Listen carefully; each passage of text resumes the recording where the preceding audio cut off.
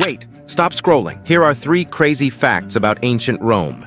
Ancient Romans were quite progressive in terms of public sanitation. They had communal toilets where people could gather and chat while doing their business. Imagine discussing politics with your neighbor while seated on a Roman toilet bench.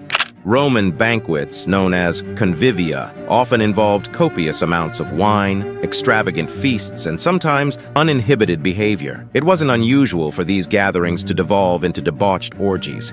Gladiators had their own peculiar way of greeting one another before battle. They would raise their index fingers as a sign of peace, similar to a modern-day thumbs up.